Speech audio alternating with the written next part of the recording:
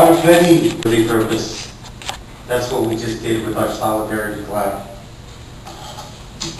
You know, often I get nervous when I get asked to speak at events because of what I bring to the table.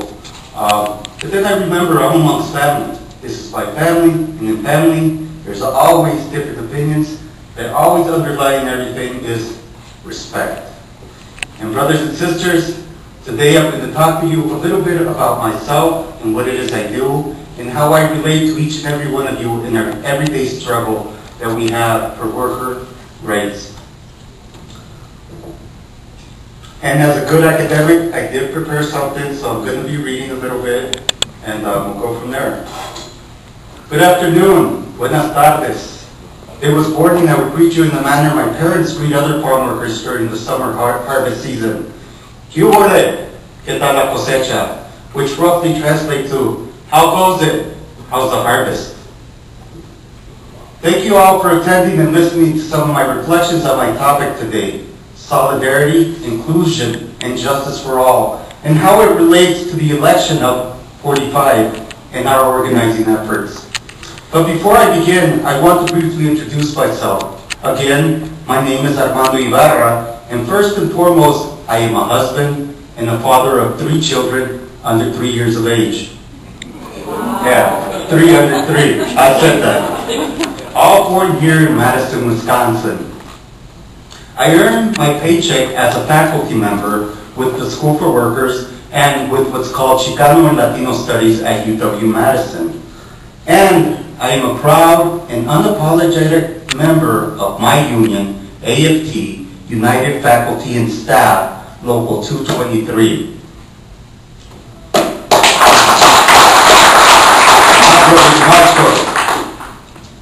And I'm also local organizing committee member of Voces de la Frontera, for those of you from the Milwaukee area or have been watching any type of social movement news nationally.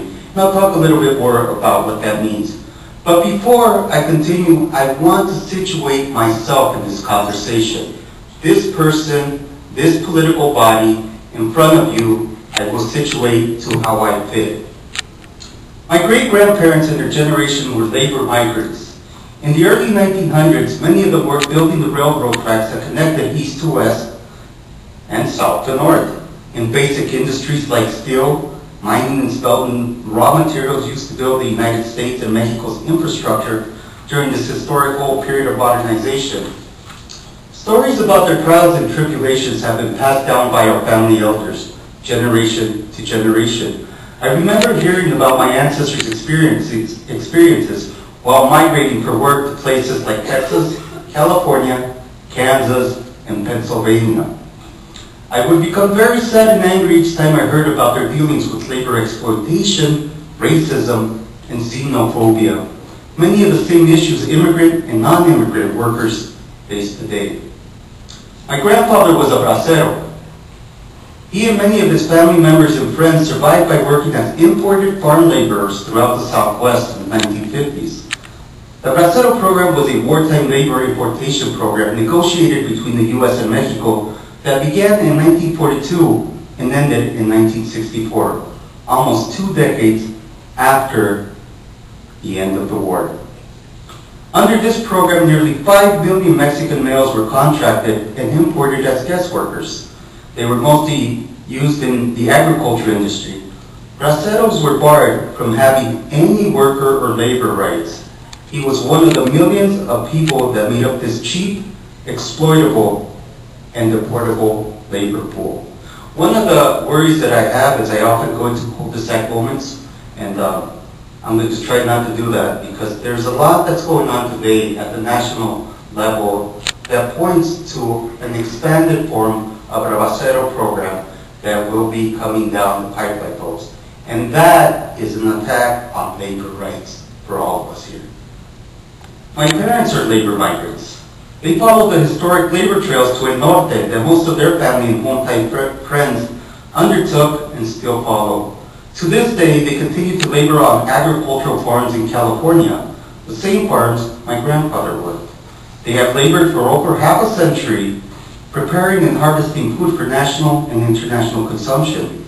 Now, in their mid-70s, They cannot afford to retire because they belong to a racialized working but poor class. They will continue to work until their bodies no longer allow them to do so. I am a labor migrant.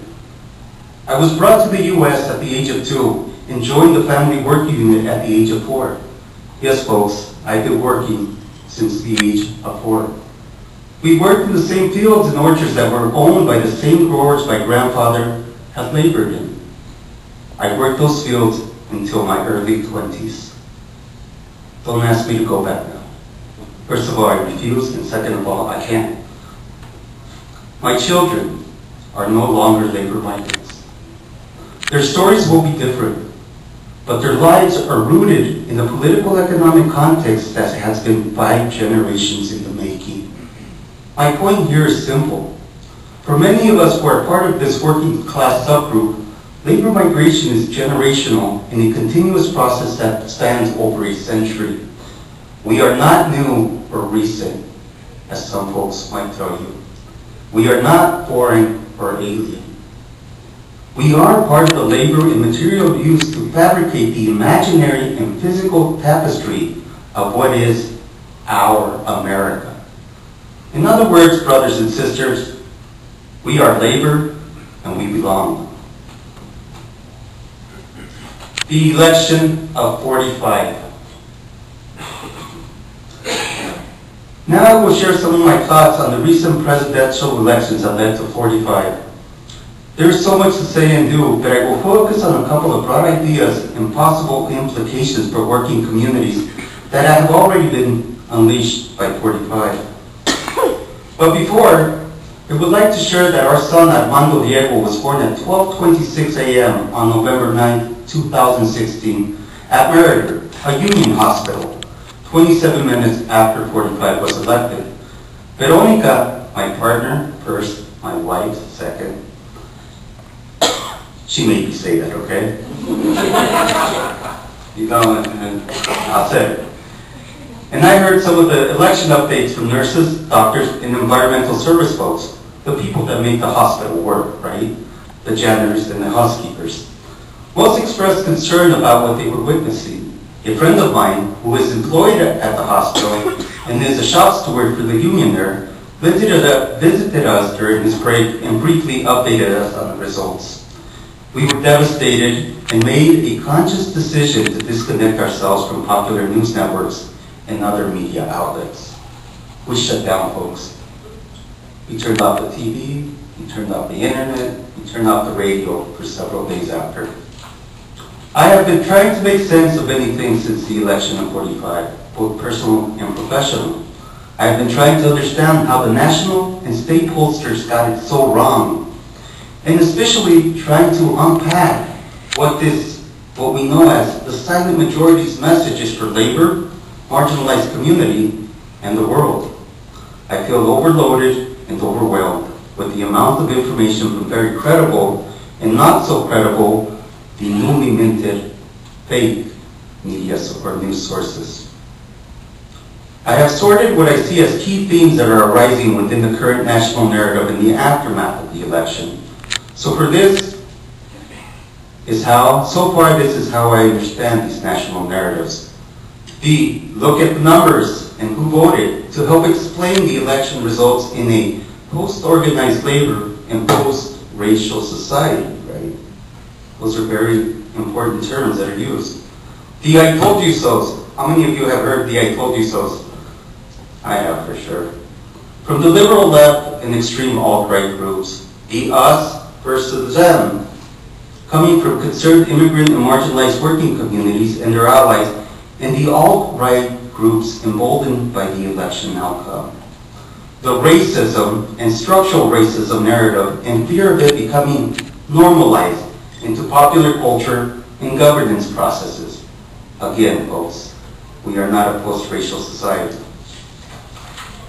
The system is broken and rigged when referring to Citizens United and the U.S. democracy. Capitalism and the future of the new generation comes to an end. And here I'm specifically talking about NAFTA. It's coming to an end, folks, and what's next is scary. Her. The acquiesce now and that the election is over and move on and give democracy and the incoming administration a chance. The illegal and legal immigrants and those Muslims are the real threat narrative. And the next steps for the new administration in the pushback organizations and social movements, of which we are one. I am sure that I am missing several things, but these are enough for now. After this exercise in futility of attempting to read and sort, I continue to feel unsatisfied with my personal analysis of the election results and how they relate to labor. So, I did what I always do in my times of confusion and crisis. I reached out to my most trusted source, my mother. She listened to me as I expressed my concerns about how the rhetoric of hate was placed into action on January 20th, about my concerns for our community, future generations, labor, and the environment, about the deep sadness that I continue to feel to this day because of the attacks undocumented people and their families will face and the destruction and social disintegration those attacks will cause. Look to rural America and you will see social disintegration after this administration. And we can talk about more of that in the session. She continued to listen and let me go on for a while longer about other concerns and fears I have. And finally, I told her about having an exit strategy to Canada or Mexico or some other country where it is better. You all heard that, right? I'm going to Canada. That we, people like me on this stage, the privileged, often romanticize about escaping after such turmoil. Her response was simple and to the point. She said to me, Armando, this is our home. We struggle and fight for our family and communities here and now. We are not defined by hate and cannot hide or let fear dictate our actions. Armando, what you decide to do or not do will define you and your family for a long time. When I got off the phone, folks, I broke down. And this 210-pound man cried. So topics for today. So as I continue to reflect on today's topics, I continually found myself drifting back to my mama's words and personal reflection. Topics that I thought would be interested, this is coming from the academic grade, included organized labors in the Democratic Party's role in determining the 2016 presidential election outcomes. But we've heard that all already, right? Or the social process of racialization of working class ethnic and racial groups and how this process is foundational to capitalism and our neoliberal democracy. Or maybe briefly speak on the political economy of mass labor migration from Mexico to the U.S. in the last 100 years and how this labor migration has shaped today's America. Better yet, a short discourse on the continuing culture and identity versus working class politics debate and focus on the contradictions that exist in the labels that categorize and homogenize working communities in the laboring classes. We heard that in 2011, directly from, here I go, I'm going to get myself in trouble, directly from our governor, right? The plan was to divide and conquer. Or, of course, a short presentation on organizing, power, and the concept of powerlessness that can be used as a frame to analyze labor's contemporary position in the current political terrain. But I could not get over mi mama's words and the flurry of childhood memories that resurfaced after the election. Memories full of pure childhood amazement, love, and absolute fear that I thought I had made peace with. So instead, I decided to share a couple of very personal memories with you today. Brothers and sisters, this is where I become vulnerable to you all. A memory of fear of the state. Memory 1. One of my vivid childhood memories is of my first interaction with the Immigration Customs and Enforcement Agency, what we know as ICE, who we have always known as La Migra. I was 6 years old when I first understood that I belonged to a community considered to be part of the U.S. underclass, a working population whose labor is central to the economic well-being of our country, but whose cultural and political worth to civil society has been, for the most part, devalued. Our family was picking prunes in July at a farm in the Central Valley when yells of La Migra came from other working families. Green and white jeeps and vans were corralling us. We were being hunted and captured so that La Migra could check our immigration status. They wanted to process us and make sure we were not illegal aliens. Many of my loved ones and childhood friends were immediately detained while many ran and desperately looked for hiding places. One of my friends, who continues to be a part of my life and very successful, $650 million successful, swam across the Immigration Canal and walked 6 miles to the labor camp we all did. That's right, I said labor camp. I grew up on the migrant labor camp. I didn't understand at that time what was going on, but knew that I felt a profound fear that space would be to this day. I was told by my oldest sisters that we would not see some family and friends for a long time or ever again. My family huddled in the middle of the prune orchard after the raid and hugged one another.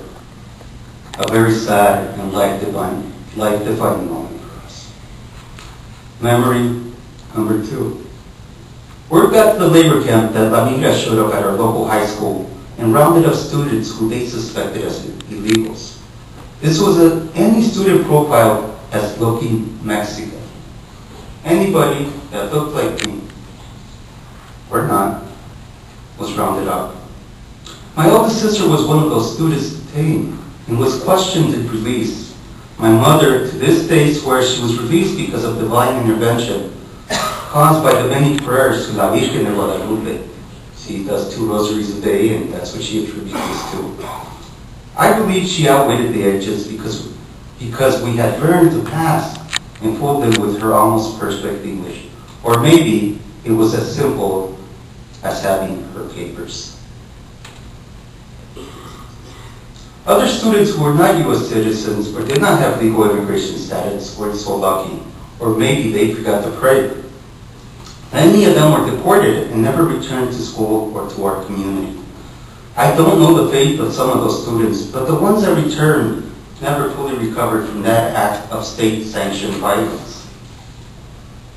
We didn't show up to the labor camp bus stop for many days after the high school Migra raid. Our family and community was fractured and paralyzed by fear.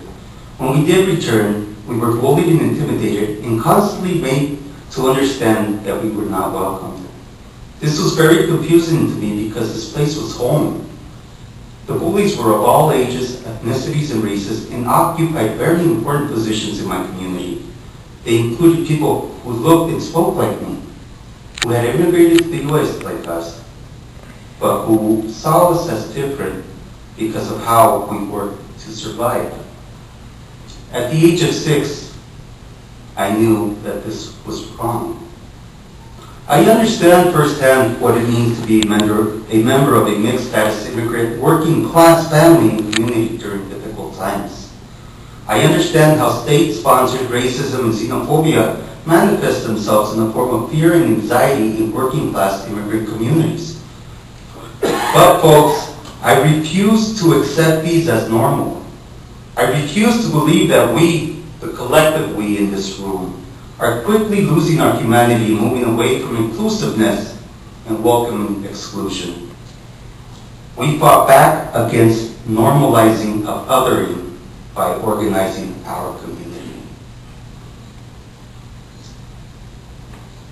Growing up, we didn't care about the immigration status or birthplace of one another. We cared and considered folks is the purest form of solidarity.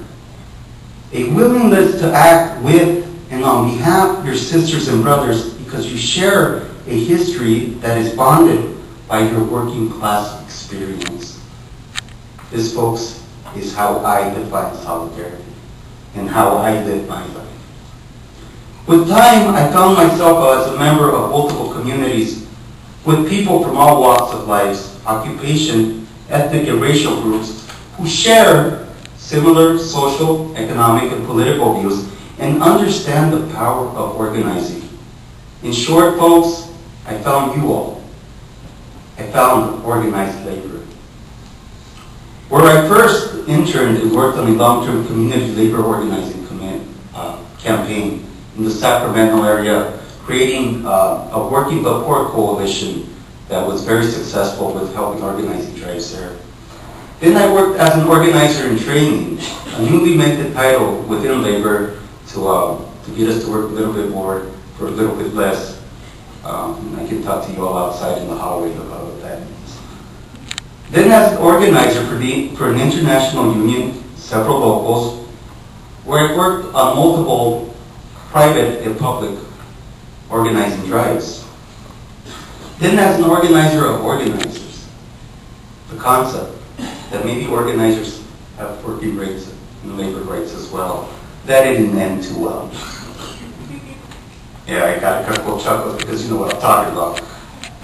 And currently, as a faculty member of the School for Workers, where our mission is to provide education for workplace democracy. Again, education for workplace democracy. Folks, that just means unionized workplaces in a fancy way. They say that the best organizer is always the boss. I am a firm believer that a residual of a well-organized and conscious working class community is civic participation, of which elections are only a small but important part. There is power in organized responses during difficult times. We must continue to organize locally and escalate nationally, and once again, build a social movement that will ultimately lead to humane societal change. 45 has given us common ground and a renewed purpose to do so. We continue to build. Almost done. I'm just glad I'm not up against lunch. Cesar Chavez was once asked, for those of you who do not know who Cesar Chavez is, he is possibly the most celebrated labor leader in our country's history outside of labor, right? I think I said that correctly. He was asked, how did you all build the UFW? His response was simple, one person at a time. So we build our movement one person at a time because of what brings us together. And that is that we all earn a paycheck and we all share a common purpose. So when asked, what can we as labor do, my answer is simple. Organize. Now I'm going to go into one of the cul-de-sac moments. Isn't organizing one of the easiest things to talk about and then one of the hardest things to do? Yeah. Because we've got to convince folks that they need to put their livelihoods on the line. That's what it's about. Is to organize and join communities who are currently organizing. Only in this manner will we continue to build our base that can be mobilized for power. So I ask, if not us, as labor, who? If not now, when we're facing a crisis, when? On May 1st, tens of thousands of folks from diverse working communities will take to the streets across the country. Voces de la Frontera from Milwaukee has emerged as the national leader in the effort to push back against attacks on immigrant and working communities. Let's join and make a bold statement that labor will fight and build alongside our community allies and non-organized workers. Folks, onward and forward is something that I learned in Wisconsin. And thank you in solidarity, sisters and brothers.